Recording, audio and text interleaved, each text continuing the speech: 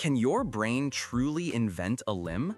Not just imagine it, but feel it, move it, even itch it when it's physically gone? This isn't a trick. It's the astonishing reality of phantom limb sensation, where amputees vividly experience a missing body part. Your brain continuously maps your body. When a limb is lost, that brain territory doesn't vanish. Instead, neural plasticity, the brain's incredible rewiring capacity, activates. Picture your brain as a city's road network. An unused pathway prompts neighboring areas, like those for face or torso, to quickly reroute, invading that vacant neural space. This ghost in the machine arises from the brain's relentless attempt to interpret new sensory signals. Sensations, pain, or movement occur in a limb existing solely in your mind.